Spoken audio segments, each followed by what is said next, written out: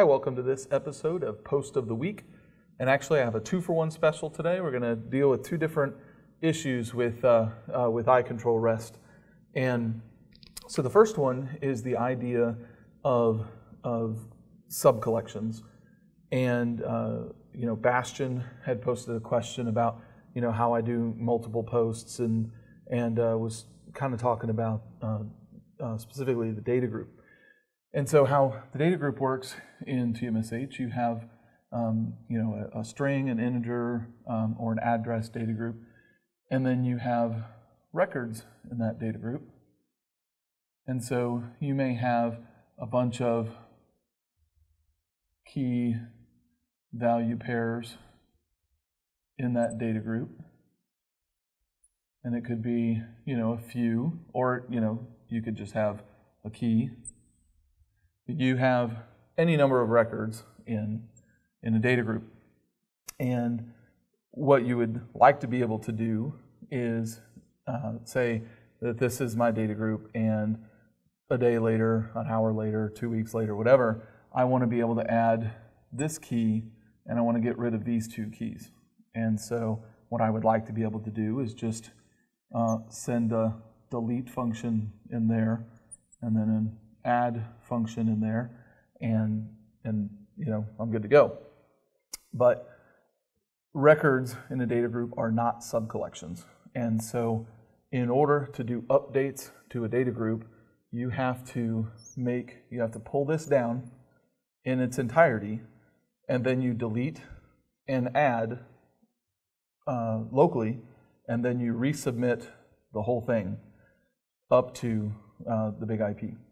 So there's a lot of underlying infrastructure reasons why that's the case, but suffice it to say that is the case, and there's nothing you can do about that.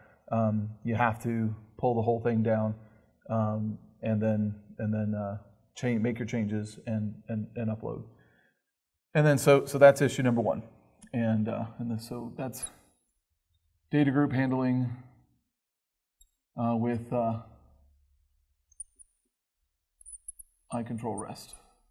Okay, and then the other issue was I think it's HSQ. I'll correct myself if that's not the case, but had asked about a month ago, and really as I was looking into it, there's a lot of questions over the months and years about ZoneRunner and iControl REST.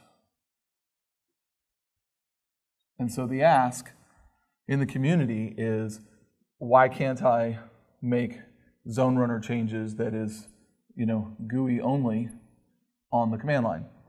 And so there aren't TMSH, there's no TMSH, and because there's no TMSH, there's no REST, because REST is based on TMSH. So because that's out, REST is out too. All right, so what do you do? Well, you do have options. ZoneRunner, ultimately, it's just a wrapper for bind. So you have bind, and then you have this nice little present wrapper that we'll call ZoneRunner. And so what you can do via REST is you can run bash commands via the iControl REST interface. And so there is an article out there on Ask that details the steps that you need to go through in order to safely update bind from the command line instead of from ZoneRunner. And so you can do that via bash if you build out your logic in accordance to that solution. Another option that you can do is you could write an IApp to manage the bash system, so you could effectively script out the experience and pass in your zone file changes to the IApp via REST, and then the IApp manages all of those changes. So, it's not a direct path that you'd like to have, but bash and then bash through IApps or system calls from Tickle from the IApp are effective options as well. But that is logic that you'll need to build out yourself. So quick and dirty today. If you have questions that you'd like us to handle in Post of the Week, and maybe you're not getting a sufficient answer, go ahead and just add a tag of POTW to your question, and then we can search for that, and then we'll address those questions that maybe don't get solved to your satisfaction. And I know that that's probably not solved to your satisfaction either, but at least it's an answer for what's going on. So we'll see you out there in the community. Thanks for joining me.